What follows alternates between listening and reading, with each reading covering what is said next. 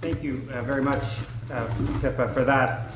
Indeed, I want to thank all the organizers, as many have done, but I don't think we can have a surplus of gratitude in the direction of the organizers for this conference. I also want to thank the reviewers from the journal who have already waded through this particular paper and have provided us with some very useful feedback. It's wonderful to be back in Cambridge. I spent 3 years living just over the other side of Harvey Court, where the barbecue will be. So it's nice to be back. You'll notice that we have a double-billed paper. Vaughan Black, my good friend and colleague, my co-author on this paper, and I are billed to talk about this. Vaughan is not here, and that was always part of the plan. Vaughan is much more environmentally conscious than I am, and so his carbon footprint didn't allow his travel from North America to England. I'm, I guess, crueler to the planet than he is, so I'm here. And so I'm happy to be here, frankly. I am, though, as Pippa mentioned, a little distracted. At 3 o'clock local time, the Supreme Court of Canada rendered a fairly important decision that we've been waiting on for 9 months.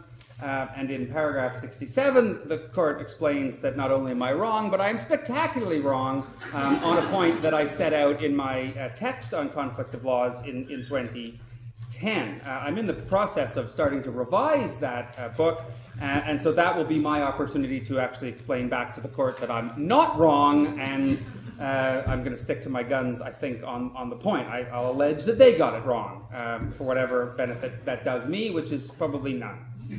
Let me start, I guess, by saying a little bit, very generally, about forum selection clauses, because there are some ground rules I think we collectively know fairly well. We're of the view that forum selection clauses should be presumptively enforced, and we think, I guess, or there's a school of thought, I suppose, that says forum selection clauses are contractual clauses like any other. They're part of a contract, they're terms of a contract. We should give them effect, like we give effect to other terms of a contract. And that efficiency and certainty and fairness all argue in favor of enforcing forum selection clauses. But if we're sticking to our understanding of basic contract fundamentals, we also run up against this notion of privity of contract. And I almost didn't make it here for this conference because what I didn't know was that one of the criteria for being allowed into the country was that the people at Border Force, and that's a scary name for me as a Canadian, it sounds like something Donald Trump would create to monitor his American borders. The people at Border Force actually won't let you in if they don't like the thesis of the proposal that you're presenting at the conference you're attending. So I got into a very detailed discussion with the fellow about why I was coming, what my topic was, what my contention was, and he looked at me. So I said to him, well, my contention is that I'm going to talk about the extent to which forum selection clauses can bind non-parties. And he said, but they're non-parties. Privity means that they can't be bound. And I practically picked up my luggage and headed back to the plane. But I managed to convince him that there was at least some benefit to hearing me out on the point, and so you get to hear me out on the point. And we're looking at, the paper is filled with a number of hypothetical scenarios. We don't have cartoony figures like one of the earlier papers that describe each of the scenarios. But the scenarios illustrate the number of different ways that forum selection clauses can have effects on non-signatories. And those effects can, depending on the scenario, either be a burden or a benefit to the non-signatory. They can be a burden in that the non-signatory might end up being subjected to a jurisdiction that, absent the clause, they couldn't be sued in. That would be a burden flowing from the clause. Another burden would be that as plaintiff, the non-signatory, now if caught by the clause, would be precluded from suing in fora in which it otherwise might have been able to bring proceedings. But correspondingly, there will be scenarios where there will also be benefits that can flow to the non-signatory if the clause is held to apply, both by permitting the non-signatory to now sue in a forum that otherwise would have been unavailable. Right? The clause creates an opportunity for the non-signatory to bring proceedings, otherwise in which it couldn't proceed. And it also creates the non-signatory to advance as a defendant arguments against being sued in a particular place on the basis, among other things, that they really should be being sued in the other place, the place that's set out in the clause. In other words, the benefits that we typically think flow to contracting parties to jurisdiction clauses or forum selection clauses. And what the article picks up particularly is some recent American cases that look at something called a closely related test or a closely related doctrine. And so there are American court decisions that say that a non-party to a forum selection clause can nonetheless get either the benefit or the burden, as the case may be, of that clause if that non-signatory is closely related. We'll have to explain a little bit more about what that means and how that test might operate. And so that's what we're playing with in the article. We're looking at the extent to which that this closely related test could get picked up in Canada, and looking at whether a Canadian court, because this has not happened in a Canadian decision yet, there's been mention of the idea, but it hasn't actually been implemented by Canadian courts. So this closely related test invites a consideration of whether a forum selection clause could get this broader meaning or this broader application. And it goes beyond not only this idea of a close connection, right, this closely related test, but there are also American cases that have adopted a related but different doctrine, which is that a non-signatory can be held to be bound to a forum selection clause in the context of what's called a global transaction, right, or a series of interrelated or interconnected transactions. There's two different bases that the American cases are playing with, and in both of them, broader extension is being given beyond simply the contracting parties. And we might ask, I guess, at the beginning, well, why? What's the rationale for that? Because as the person at Border Force fairly quickly cottoned onto, that's just violative of privity, and we could just leave it there. We could just say there's nothing that would overcome that particular hurdle.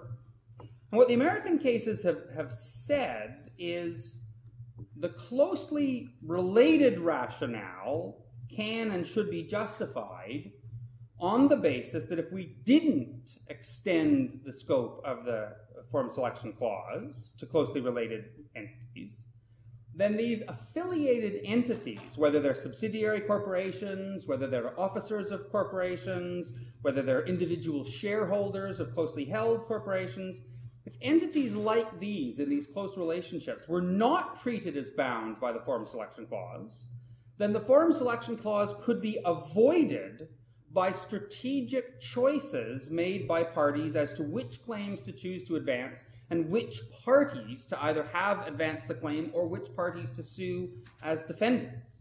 So tactically, you could overcome or avoid the effect of a forum selection clause by cleverly structuring your claim. And what the courts in the US, a case, for example, called Adams and Raintree has noted, would be far from the notion that giving extended scope to these forum selection clauses would somehow erode ideas of certainty and predictability. It's actually the other way around. It will erode the certainty and predictability that we would hope to get from forum selection clauses if we don't, in these certain categories of cases, give them this extended effect so as to have them apply to non-signatories. The global transaction basis is different, and the rationale for the global transaction basis is generally understood in the American cases to be efficiency in the litigation process. And one of the key decisions in this area is by Justice Posner, who, as many of you will know, has a lot to say and to know about efficiency in the litigation process generally. He was dealing in a case called American Patriot Insurance, with a case where there was a shareholders agreement with an exclusive forum selection clause in favor of Bermuda. There were a number of other agreements related to the proceedings that didn't have a corresponding forum selection clause. And Justice Posner, in confirming the correctness of the lower court's granting of the defendant's motion to dismiss based on the clause, he said, the contracts, including the shareholder agreement, are a package. The shareholder agreement happens to be the only site of the forum selection clause, but no reason has been suggested for why the parties would have wanted disputes under that agreement to be litigated in Bermuda, but not disputes under the other pieces of the jigsaw puzzle. So he identifies squarely an efficiency element on behalf of the parties themselves. That is, this is what the parties, even though they didn't document it this way, this is what the parties would want for the purposes of litigation efficiency. But in addition to the party efficiency issue, the cases also in the United States pick up on public administration efficiencies. That is, that there are public costs associated with litigation generally, that a multiplicity of proceedings is to be avoided, and a global transaction rationale allows for litigation to get concentrated into a single forum flowing out of a single factual matrix, even though it involves multiple parties and multiple claims. And we've seen that in other areas of the law. That's not unique to this area of the law. That is, in fact, one of the stronger reasons why, in certain cases, an exclusive jurisdiction agreement, even between contracting parties, might not be given effect in order to avoid what otherwise would end up being a multiplicity of proceedings. The paper then goes on to think about whether we could break this down and see whether the analysis might differ depending on the context in which it arises under Canadian law. So we look at the forum nonconvenience context, the anti-suit injunction context, and the context of taking a jurisdiction simpliciter, because we wonder about whether the operation of how this might end up working in Canadian law might differ depending on the context. What we end up saying, the jurisdiction taking context is the tougher one, I suppose, for reasons which I'll explain. In the forum nonconvenience context and in the anti-suit injunction context, a judicial decision is ultimately a matter of discretion. Right? The court is exercising its discretion whether to stay proceedings, or it's exercising its discretion whether to grant an anti-suit injunction. And in those discretionary decisions, it's very common to see courts pointing to a wide, nearly unlimited range of possible considerations as to why it might reach the decision it does. And there's no reason why those considerations could not include a forum selection clause, even a forum selection clause between one group of parties that might not necessarily encompass all of the possible parties.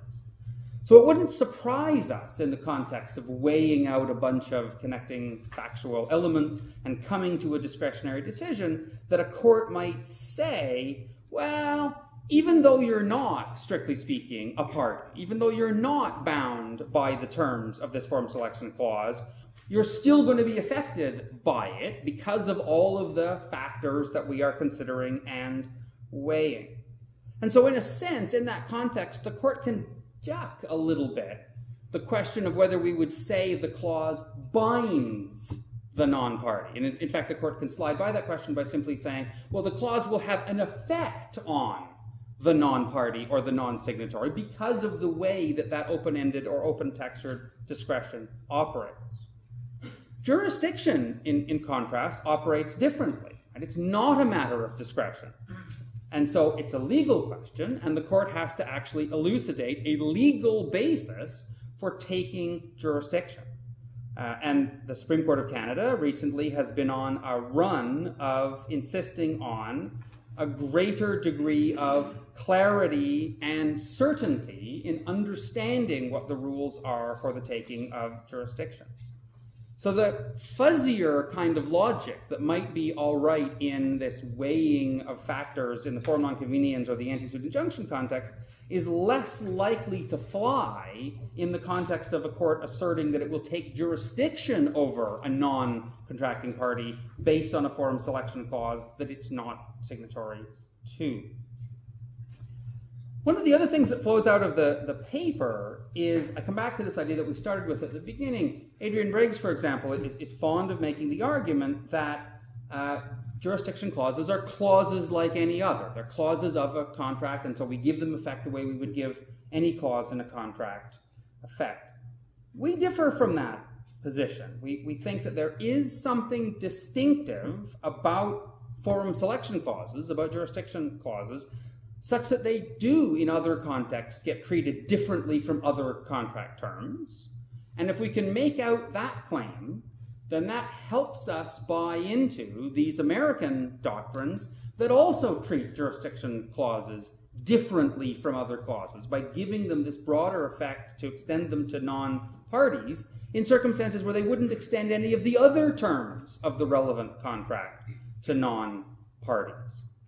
And one of the leading examples of this, of the way in which we see jurisdiction clauses as just being different sorts of contractual terms, is in the strong cause test, right, which is something that operates in Canada in connection with jurisdiction agreements. We borrowed it from the English common law, so it will be relatively known over here. And in one sense, we might think that this strong cause test is to be lauded because of how powerful it makes jurisdiction agreements. Right? We're going to give effect to jurisdiction agreements absent strong cause for doing so.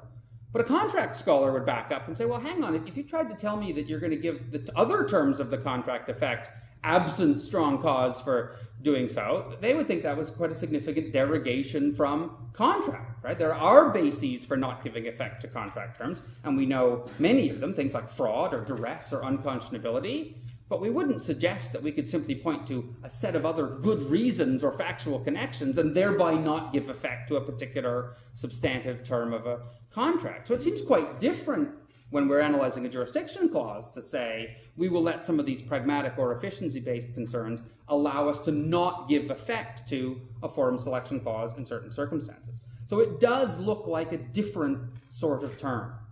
Another example, certainly in the Canadian context, where this looks like a different sort of term is in respect of breach. Right? It's a strange kind of contractual term that doesn't seem to attract damages for breach. Right? And I know that's an issue in the English context, and there are cases in the English context that try to argue about whether you can get damages for breach of a forum selection clause, but that's just not even on the Canadian radar as to whether you could get damages for breach of the term. There's interestingly enough, there's an extended discussion of this in an article in the journal that's hosting our very conference. Back in 2008, it was an article about agreements on jurisdiction and choice of law. It was a review article about Adrian Briggs's book by that name. And Briggs is championing his view that these are contractual terms like any other, and the review actually went on to say there's more to it than that it isn't just purely a matter of private law or contract law. There are public law concerns, there are efficiency concerns, there are administration concerns that make forum selection clauses somewhat different.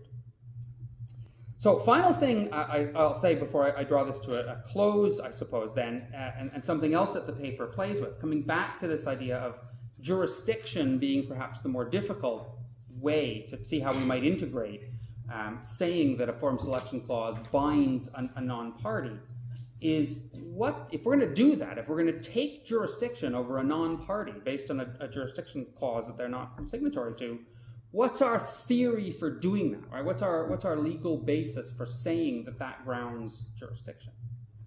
And one argument, and the argument that we prefer in the paper, at least in certain contexts, is we make the argument that amounts to submission. That if you're going to come to the conclusion that the clause, because of the close relationship, binds the non-party, then it is inherent in the very notion of saying that the clause binds the non-party that they have submitted to the jurisdiction, in the same way that a contracting party, through the clause, has submitted to the jurisdiction. They clearly haven't subjectively, as a matter of subjective intent, submitted to the jurisdiction, but the consequence of saying the clause is binding on them should do the analytical work of saying that the jurisdictional basis is plain vanilla submission. The global transaction cases are harder. Right? It's much more difficult in the context of a global transaction like that Bermuda shareholder agreement to try to say that in any way amounts to submission through having entered into the global transaction. So that one, we struggle to think whether that could really be packaged in as a submission basis for jurisdiction.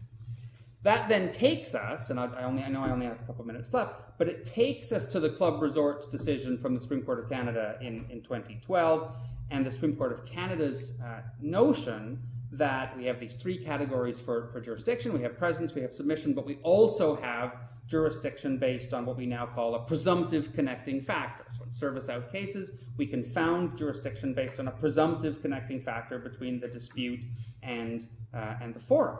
And the question is whether, even absent a conclusion that the clause binds the non-party, even absent that conclusion, can we somehow get off the ground the argument that a jurisdiction clause, either in a closely related situation or in a global transaction situation, constitutes a new, so hitherto unrecognized, but a new presumptive connecting factor that would ground jurisdiction.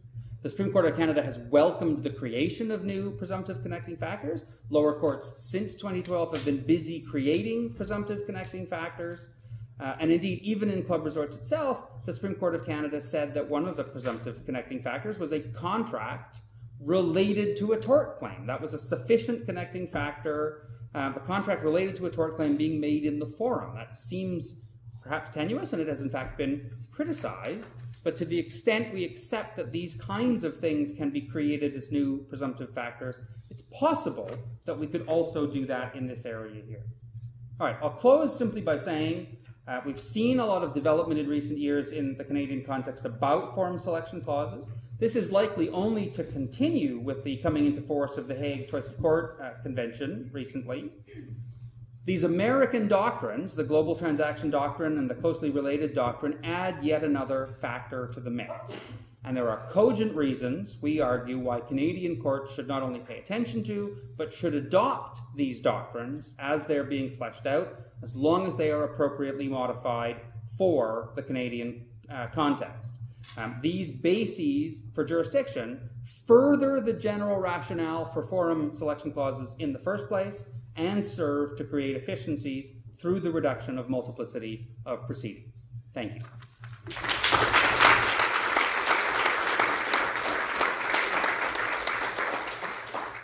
Excellently kept to time. Thank you. Matthias.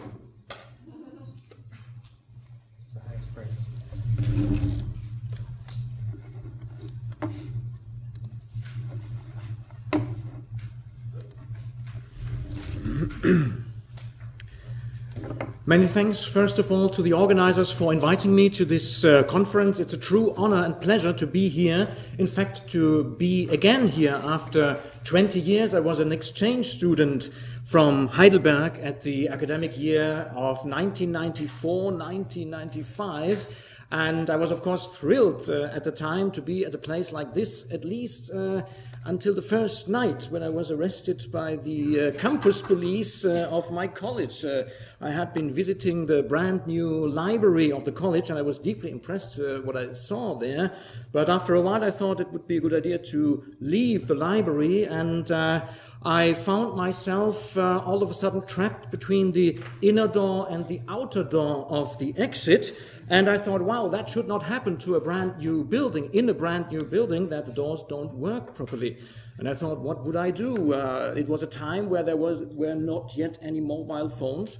I wondered what it would be like to be there until the next morning, but there was no need to worry about that, because what I didn't know at that moment, was that I had triggered the silent alarm of the library. And the police were already chasing to the place, because they thought they would all, at the end of the day, would have caught the bloody crook that had been stealing books in the time before. But I assure you, again, it was not me, and the police was great. They granted to me full access to justice, in particular due process, and so I could explain my story, and we found out it was a book from the University of Heidelberg with a magnetic stripe that triggered the alarm. But I, of course, feared that I would be on one of these lists of strange people, troublemakers.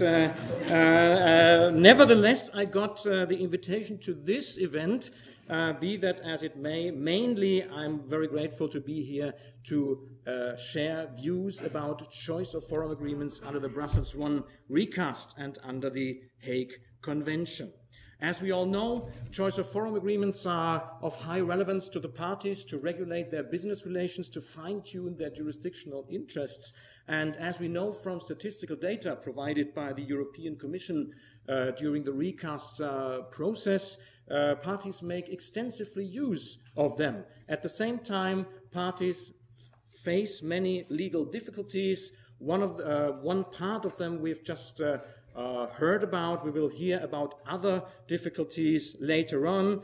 And legislators have made attempts to improve the situation by suggesting harmonized law. For example, as we all know, the Hague Conference by the Hague Convention of 2005 that will enter into force at the end of the month as of 1st October 2015. And also, of course, there is the Brussels I recast of 2012 that has entered into force at the beginning of the year. And we all remember that one of the main objectives of the recast was to strengthen the effectiveness of choice of court agreements. And the European Commission declared in its proposal for the recast that the solutions would reflect the solutions established in the 2005 Hague Convention on the choice of court agreements, thereby facilitating a possible conclusion of this convention by the European Union. That has happened in the meantime. Whether the solutions adopted do in fact reflect the solutions in the choice of court agreements convention, that's another point. On the other hand, the Hague Conference has declared that as a global organization with many member states outside the European Union, the Hague Conference would favor a revision that aligns the community rules with the 2005 Choice of Court Convention. So there have been cross links between the two instruments already during their respective making, and there are certain consequences from these cross links. First of all, there is maybe an intensified general interest in comparison. Now the texts are finalized, and also, secondly, there is maybe a sort of imperative for coherent interpretation of the regulation with the convention as far as the regulation does reflect and maybe adopt parts from the convention, because if and to the extent that is the case, these parts should be interpreted coherently.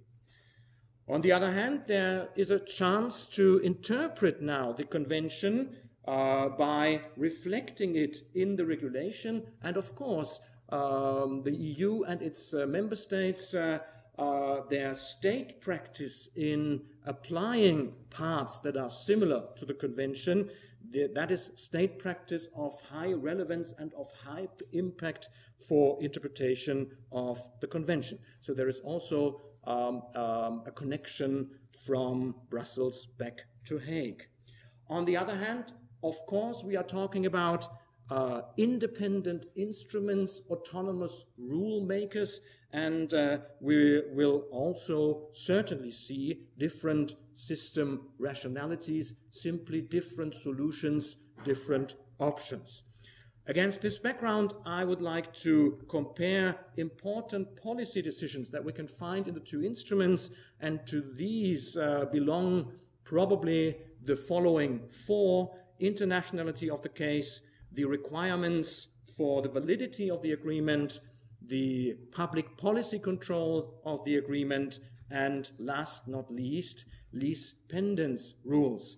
Given that I do not even have 25 minutes as I thought until this morning, but only 20 minutes, I would like to jump directly to points 3 and 4 and leave points 1 and 2 maybe to the discussion, probably simply to the written version of my thoughts.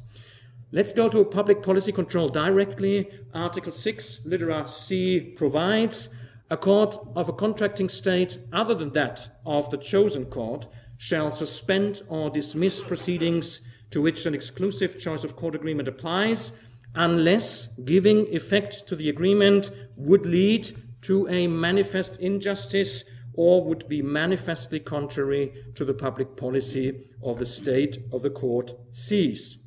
The policy decision underlying this provision is, obviously, that the derogated court may check the agreement and invalidate it in order to prevent violations of public policy.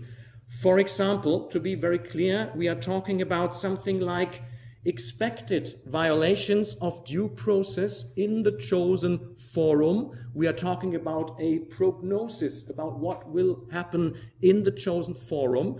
And if the expectation is that there will be a judgment rendered by the chosen court that violates the public policy and that thereby will not be recognized, then there is something that can be called a public policy violation of the derogation, and in that case, that derogation may be invalidated.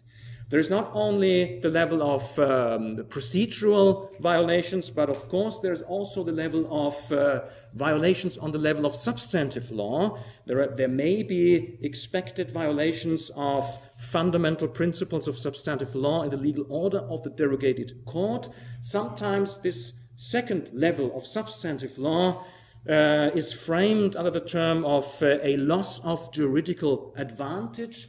But we have to note, of course, that a mere loss of juridical advantage, a mere difference between the applicable laws of the derogated forum and of the chosen forum, does not yet amount to a public policy violation.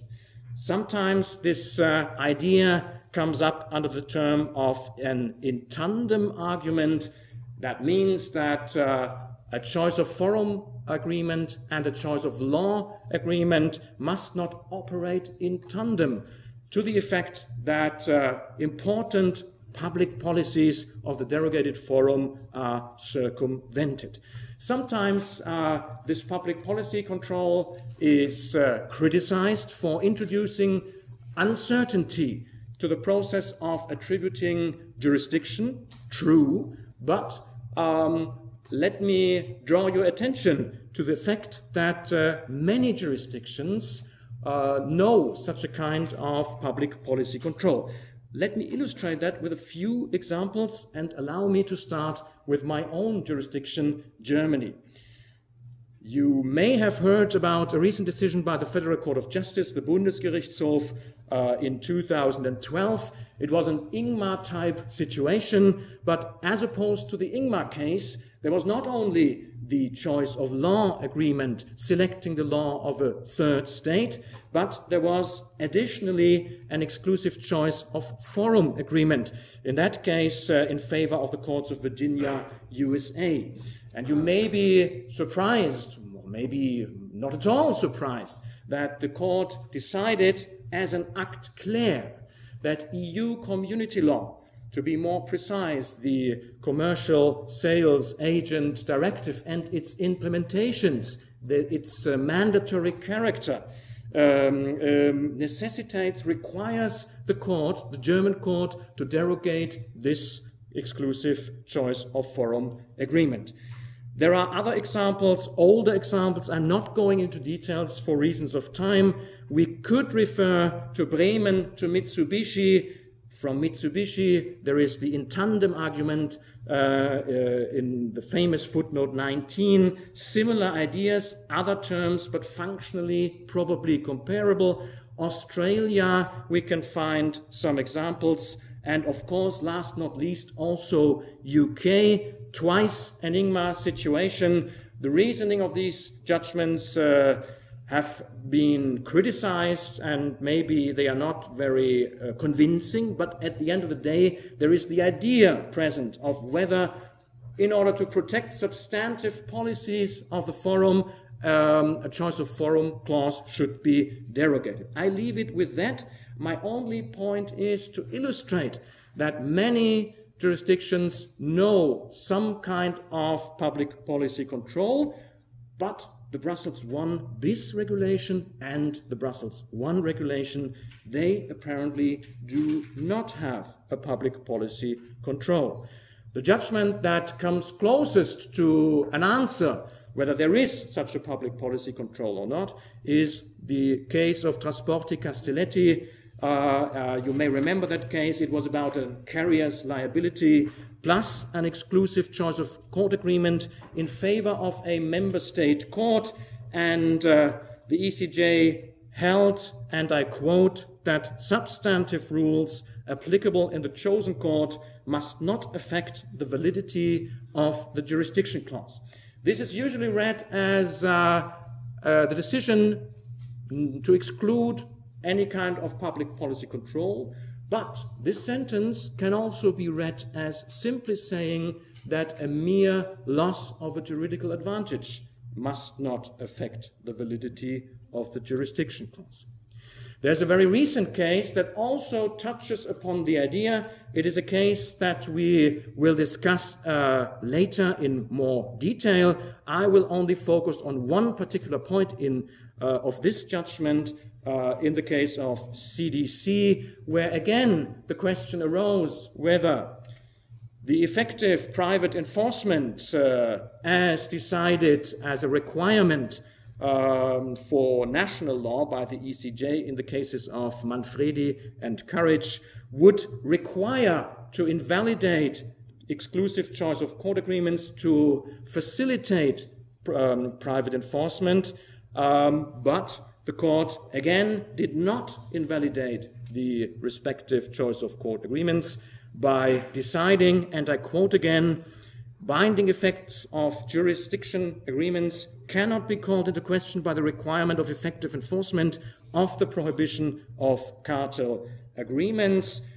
But again, this sentence can also be read as simply saying the substantive policy, the policy of substantive law is not sufficiently threatened, not sufficiently jeopardized by the situation that was to be decided, that an invalidation would be justified. So the bottom line maybe is the question, would there be at all a justification, a sufficient justification for excluding right away and as a matter of principle a public policy control? Well, we could argue, as always, with mutual trust and say a mere expectation of a future public policy violation in the proceedings of another member state court cannot suffice to invalidate a European jurisdiction agreement. But as we also know from the case law of the ECJ, there are implicit exceptions to the principle of mutual trust and to strict obligations of the member states. You may remember the case of NS versus Secretary of State for Home Affairs. It is an entirely different area of law. It's about the Dublin mechanism to retransfer asylum seekers, a topic that is of particular relevance at the moment. And as you may remember, under this mechanism, member states are required to retransfer asylum seekers back to the country, back to the member state where the asylum seeker first touched European ground. But the European Court of Justice held that if there is substantial ground to suspect that there will be violations of human rights, of due process in that country, there is no obligation to retransfer the asylum seeker, even though there is no express public policy clause in the Dublin mechanism. You could also argue that harmonized EU substantive law is present to such a large extent that it's hardly possible to think about situations in which a violation of public policy control could occur. Correct, but still there is autonomous law in the member states, and saying that would be arguing, I've been driving my car without any accident for the last 30 years, it's time to remove the safety belt and the airbag. I don't think that this is a convincing argument. Mm-hmm. So my conclusion or my thesis at that point, or on that point, is it is inevitable. It is not possible to exclude the public policy control. It is always there. It is inherent. So we should make it express. We should lay it down expressly in the Brussels 1 bis regulation. Lis pendens.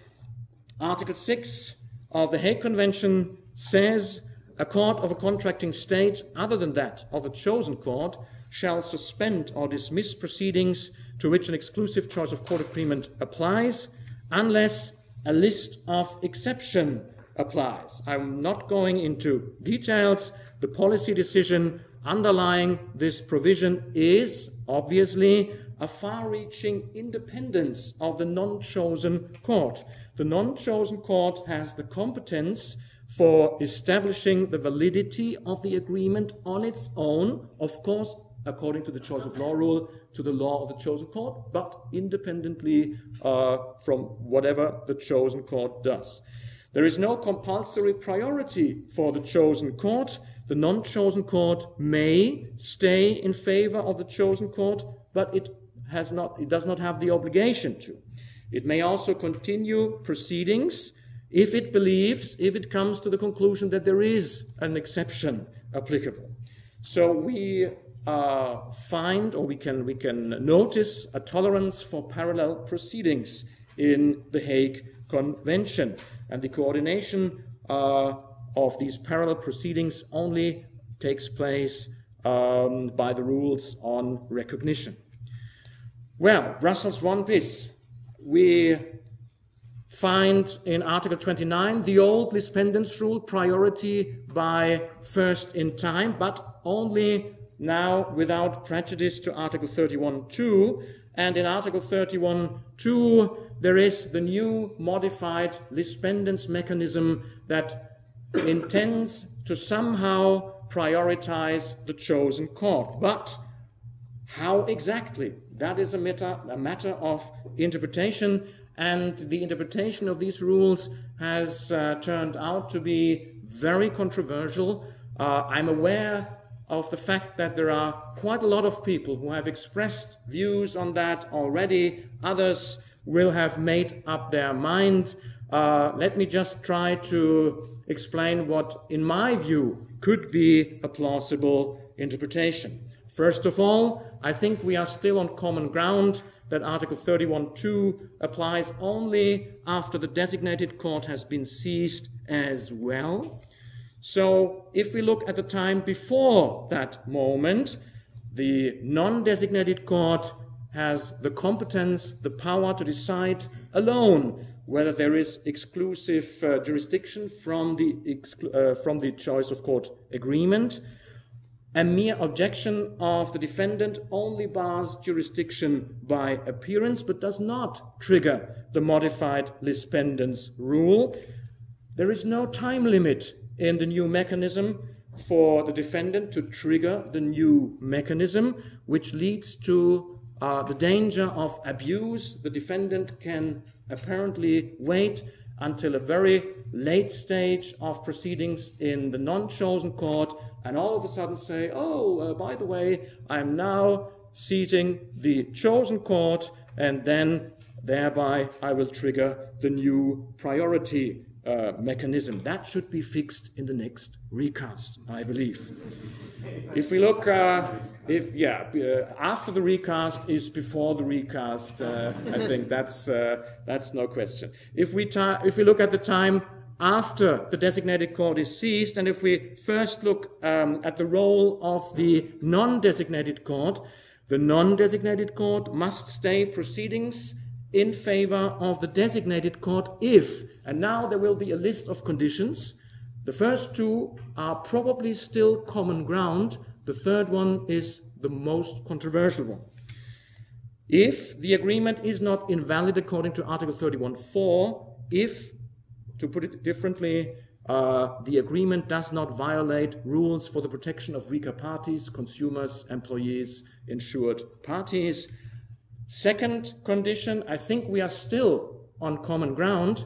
If the agreement is not invalid according to Article 24, to put it differently, if the agreement does not violate exclusive jurisdictions in Article 24. This is something the ECJ has already decided in the case of Weber in 2014 for the old Brussels I regulation.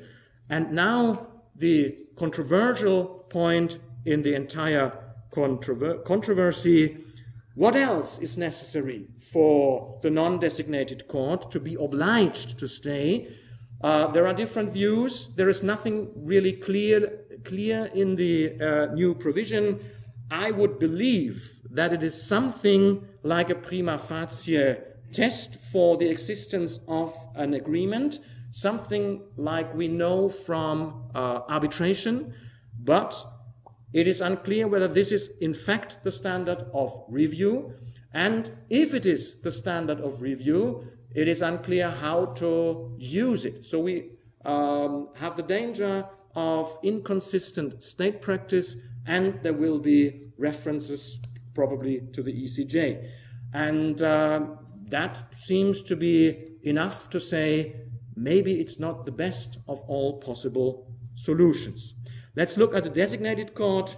The designated court will establish its jurisdiction from the agreement. The designated court does not have to wait until the first court has actually stayed its proceedings. This is something we know from recital 22, sentence 5, so there is certain ground on that point.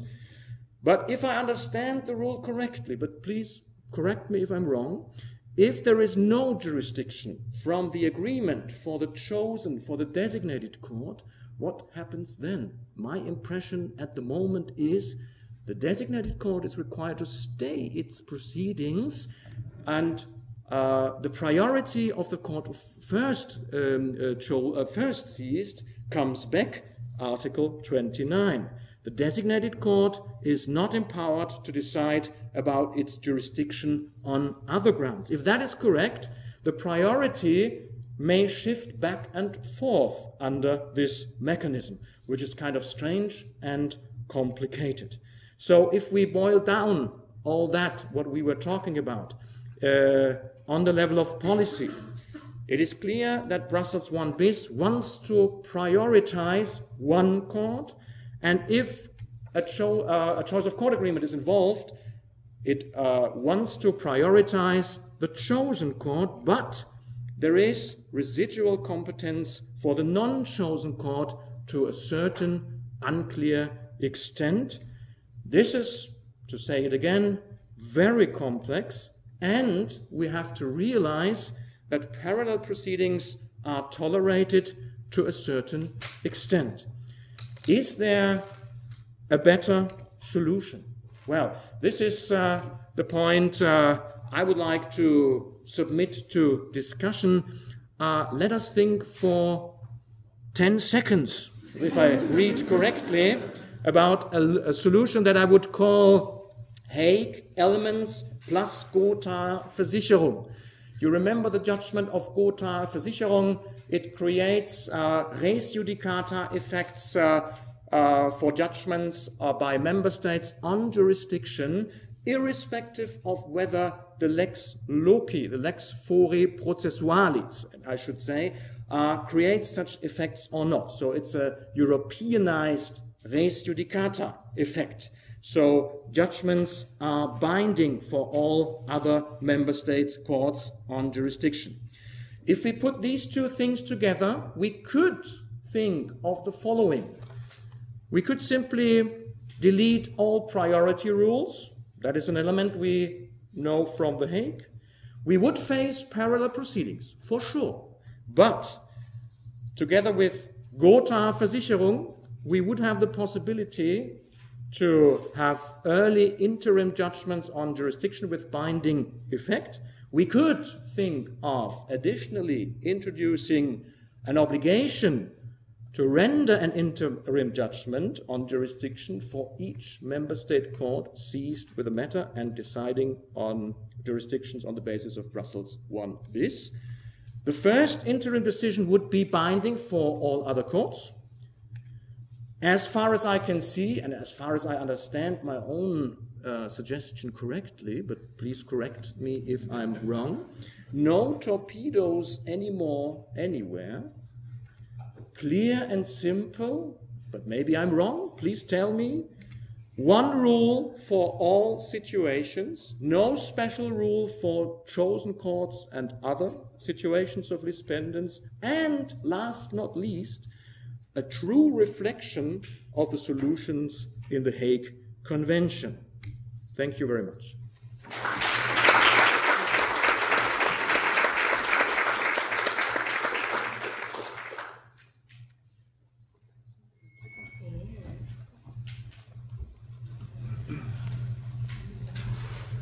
Now we move to something slightly different, but a little allied.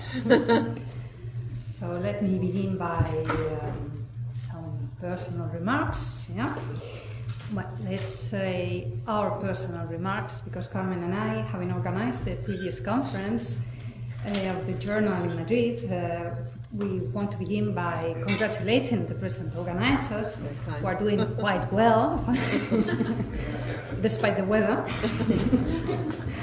And we want to tell you that it is a pleasure for us to be here, this time on the other side of the conference as speakers and not organizers, and that it is a pleasure for us and a privilege to be sharing these thoughts on jurisdiction and competition law claims. And I'll try to stick to the time we have allotted, and I begin just by saying that we don't have this. I don't know whether. No. Have you got a... No, I didn't. That's it. Okay. So, in context of increasing cross-border litigation to recover damages arising out of competition law infringements, and despite the fact that member states in the EU share unified rules for jurisdiction and establishing international jurisdiction, private enforcement of competition law has largely depended on international legal systems. Recent legal developments could have meant a change in this scenario, but however, the Brussels I regulation recast did not endorse any new rule or modify the existing rules that address these particular claims. Neither a whole substantive harmonization has been proposed in the Directive 2014/104 on actions for damages for infringement of competition law. Finally, the question of collective redress has been simply addressed in a recommendation, which is not binding, from the Commission on June 2013. Hence, one may conclude that the European Union has definitely reinforced its choice or in favor of the regulatory competition when it comes to private enforcement of competition law. It goes without saying that among the possible options open to the plaintiffs, the choice may be influenced by national procedural laws as well as by the functioning of the national judicial systems. But it is also true that this regulatory competition will be also dependent on the available choices as regards jurisdiction and the coherence of the system of private enforcement. It seems obvious that the enforcement of European Union competition law, be it administrative or private enforcement, has to be coherent as a whole. In this regard, while it is possible to find mechanisms and rules that allow for the coherence in the enforcement of competition law between different public authorities, one may wonder whether this is the case when it comes to private enforcement of competition law. In order to address this point, we need to analyze which are the possible courts that may be seized and whether this choice brings a real possibility of regulatory competition in a coherent way. A complete picture of the situation will also require seizing the impact of Directive 2014/104 on this jurisdictional structure. It is upon these elements that we shall consider whether the present system of private enforcement of competition law in the European Union provides a sufficient predictability, certainty, and access to justice that may foster its success. It is our contention that while this may be correct in relation to follow-on actions, it is more doubtful whether we may affirm so when it comes to stand-alone actions. If this is correct, more emphasis should be put on developing mechanisms that facilitate stand-alone claims. It is also clear that fostering private enforcement of competition law would also need further developments on collective redress, but due to the uncertain state of the art in relation to this point, we shall just ignore this issue in the presentation. We shall consider then first the functioning of two main grounds for jurisdiction under the Brussels I recast, namely the defendant's domicile and then the place of the harmful event in relation to follow-on actions. The recent uncited decision of the Court of Justice in case CDC will provide interesting elements for interpreting these rules. Then we shall move to analyze those same grounds of jurisdiction in relation to standalone claims. As you know, follow-on claims are those actions for damage where the plaintiffs rely on the previous existence of an administrative decision that establishes an infringement of competition law. Let's consider first the application of Article A1 to follow-on actions. Should there be a plurality of defendants, this article allows to consolidate the claims and sue the co-defendants at the courts of the member state where one of the co-defendants is domiciled, as long as there is such a connection between the claims that it is expedient to decide on those actions together in order to avoid irreconcilable judgments. Article 8.1 has been a favored path to seize jurisdiction in claims for damages arising out of competition law infringements. Usually it has been taken for granted that such a connection between the claims against several members of a cartel is present in follow-on claims. This point has been confirmed by the Court of Justice in the CDC judgment. The Court states that in order to have recourse to Article 8.1, it is necessary that there is a risk that there be a divergence in the outcome of the dispute, and that this divergence arises in the context of the same situation of fact and law. The Court assesses that such circumstance is satisfied in scenarios like the one in the CDC case because the Commission had stated that the cartel amounted to a single and continuous infringement of Article 101 of the Treaty of Functioning of the European Union. A more controversial issue refers to the anchor defendant, that is the one who is chosen to fix the jurisdiction. The UK experience has provided some examples of a broad interpretation of the concept of anchor defendant based on the wider concept of undertaking under competition law terms. This has led to solutions such as the one endorsed in the Provimi case, where an English subsidiary was held as the anchor defendant, even where it had not been the addressee of the Commission decision, because it was deemed to have implemented, not knowingly, the cartel.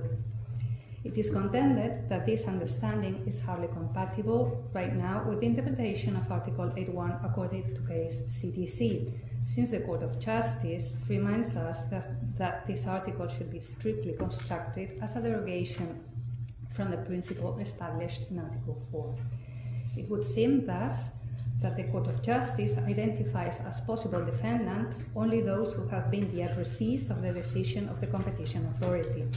However, there is still a certain margin for member state courts' interpretation because the court's judgment in CDC does not demand that the defendant has directly participated in the infringement. Therefore, a parent company of a cartel member that has not participated directly in the infringement but has been held responsible by the Commission could serve as an anchor defendant.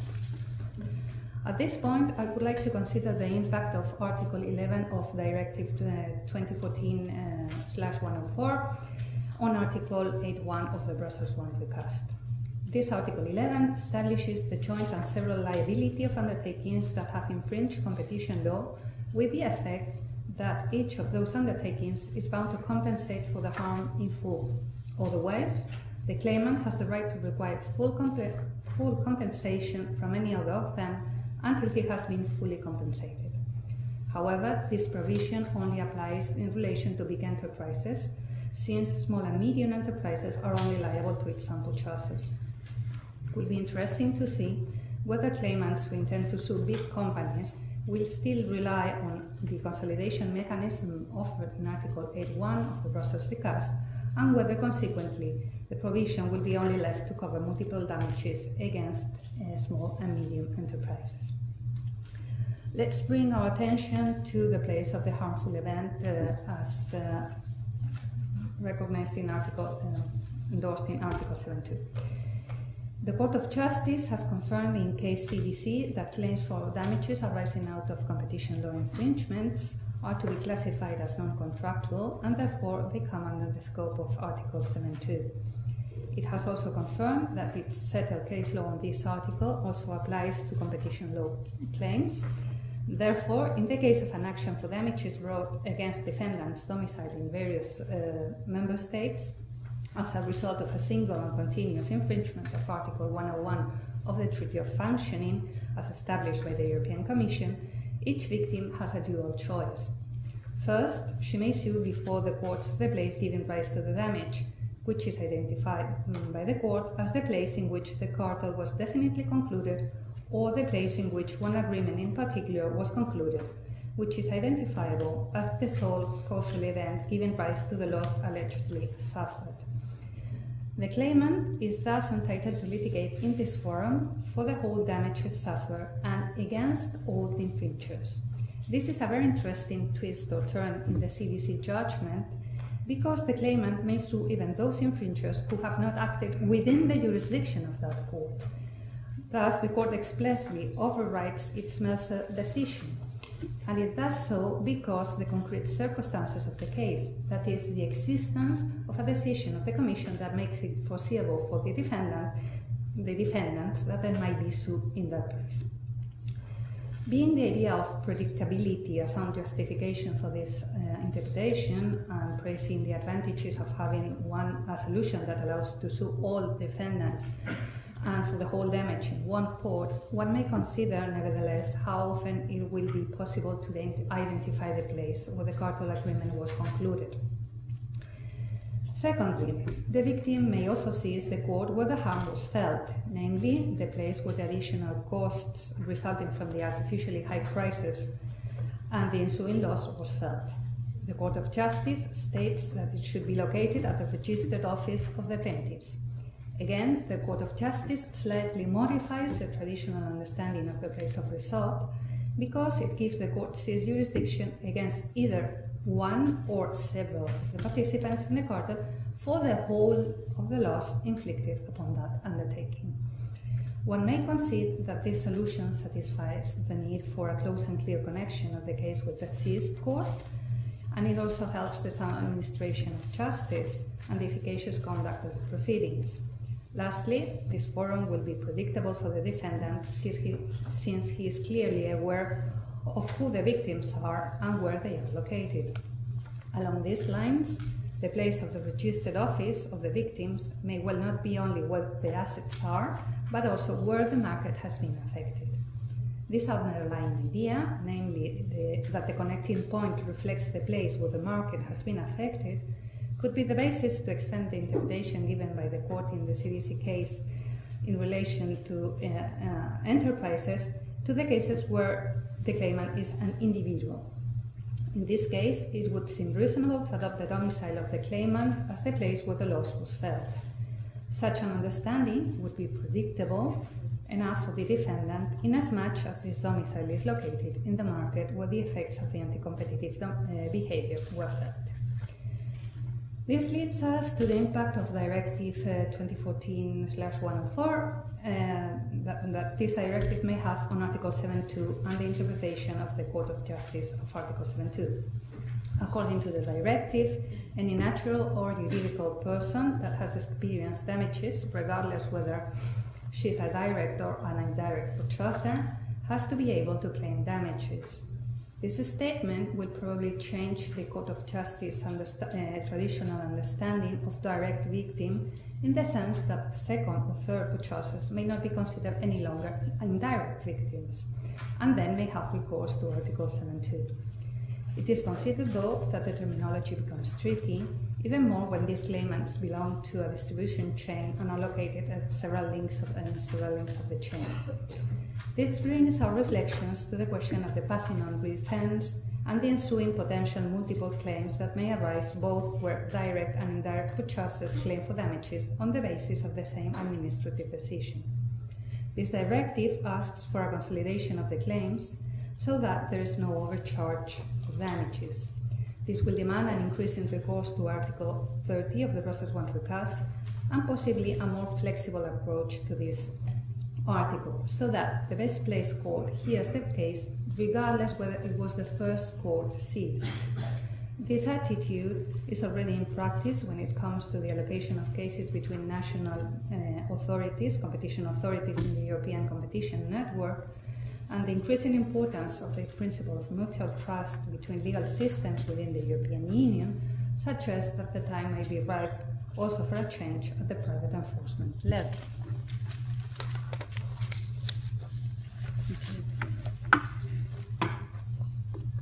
So now I go for the standalone claims. Private enforcement of competition law may take the form of standalone actions. This implies that the claims are presented while there is no previous administrative decision on the existence of a competition law infringement. Despite the inherent public interest of competition, these actions are initiated for private parties' sake. In these cases, the courts will have to decide whether there has been a competition law infringement, a restrictive practice or abuse of dominant position, and, if that is the case, whether the claimant has suffered a prejudice for which he is entitled to be compensated.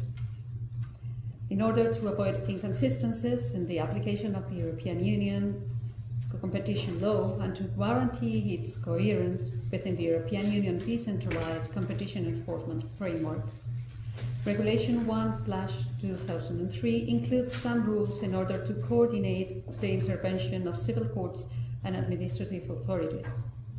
However, there is no rule for the national courts' coordinated application of European Union competition law.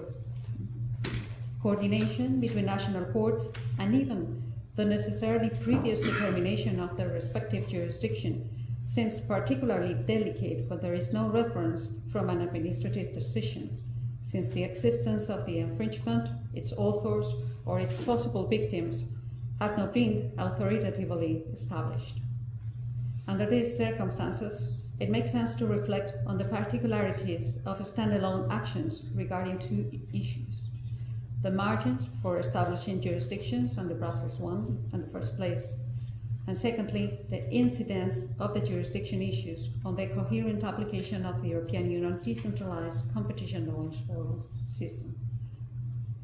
As to the margins for establishing jurisdiction under Brussels I, Elena has already explained the risk of irreconcilable judgments due to the existence of the same fact and law situation that calls, as long as it is predictable, for the accumulation of claims in one of the defendant's domicile according to Article 8.1. Whilst in follow-up actions, this is clearly derived from the resolution adopted by the administrative authority. When this decision is non-existent, the compliance with the requirements will be analyzed by the national court on the basis of the data provided by the claimants. The information about the parties, nature, and extent of the anti-competitive agreement may be limited, since it is difficult for the claimant to obtain it on its own. It will be not strange that the relevant and definitive data can only be obtained through litigation. Therefore, at the time of presenting the claim, there may not be enough evidence as to who are the authors of the alleged infringement, and if their actions amount to the same situation of fact and law. Under these circumstances, two options can be envisaged as to the determination of the jurisdiction. The first one would entail a strict interpretation of the requirements that will leave no room for resorting to Article 8.1, since the connection between the claims and the risk of irreconcilable judgments cannot be definitively established until the merits have been analyzed and a decision has been made. The second would be a flexible interpretation of the requirements that would lead to consider enough finding indicatory elements that support the existence of the same situation of fact and law, together with enough degree of predictability of that jurisdiction for the defendants.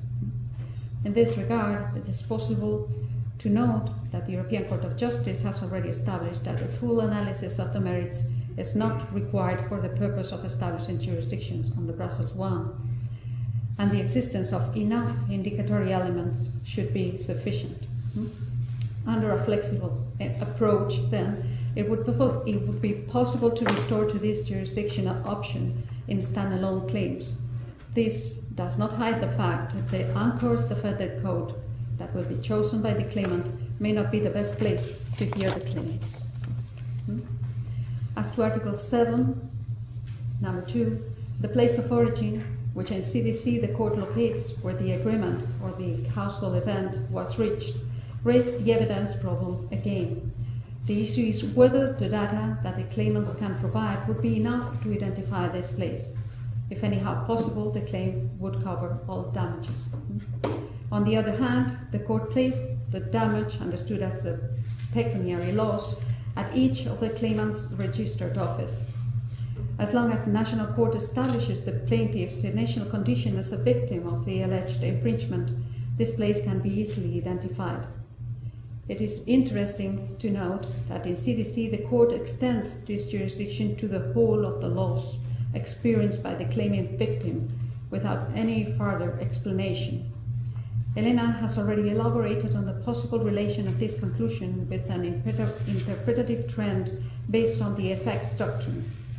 In principle, it sounds reasonable maybe to think that there cannot be relevant economic damages for the claimant in a place that is different to its registered office. Obviously, this jurisdictional option leads to a forum actoris, and moreover, fragmentation of jurisdiction and the possibility of consolidating actions will be an issue. Applying the same rule to standalone actions would mean that the National Court of the claimant registered office would have to determine the existence of the alleged infringement, even when it may have an European dimension. In other words, when its effects exceed the national borders. One may wonder, first, whether a national court can adopt this kind of decision, and, in the affirmative, whether its effects should be limited to the parties or be ultra vires. In this regard, the establishment of the infringement is a civil and commercial matter, hence it falls under the regular scope of Brussels I, and there is, in principle, no formal reason to exclude the competence of the national court. In addition, considering the exhaustive character of the prohibitions under Regulation 1/2003, the ultra vires effect has received academic support. In this regard, the cooperation that the national courts receive from the Commission and from the national administrative authorities provides certain guarantees for the uniform and coherent application of the European Union competition law by these national courts. Nevertheless, the ultra vires effect of the national court decision cannot be guaranteed beyond national borders unless the decision is recognized through Brussels I. Since a number of national courts may be called to decide on a particular infringement, the risk of irreconcilable judgments is at stake. In this regard, the search of a fully coherent application of the European Union decentralized competition law enforcement system can only resort to the consolidation of claims through the related actions rules of Article 30, whose use is discretionary. Moreover, as the regulation stands, consolidation of claims leads necessarily to the first stage court, without considering whether the second may be better placed to decide on the infringement. Similarly, under Article A2, it is the claimant who chooses the consolidating court without any possibility for considering a better option among those where the defendants are domiciled. To conclude, establishing jurisdiction for the private enforcement of European Union competition law on the basis of Brussels I system does not seem to present special problems as compared to other fields of law, in spite of the possible operation limits and therefore the material reduction of options available to the claimants. Hence, as long as the options available to the claimants are somehow limited, it is possible to conclude that the regulatory competition theoretically resulting from the decentralized enforcement system would not be as large as one could initially expect. However, this does not mean that parallel connected proceedings cannot be envisaged. It is perfectly possible to picture claimants acting against the same or similar defendants before different national courts. It seems clear that, as such, the determination of jurisdiction is not enough to guarantee the effectiveness of the system, nor, as a consequence, the uniform and coherent application of the European Union competition law.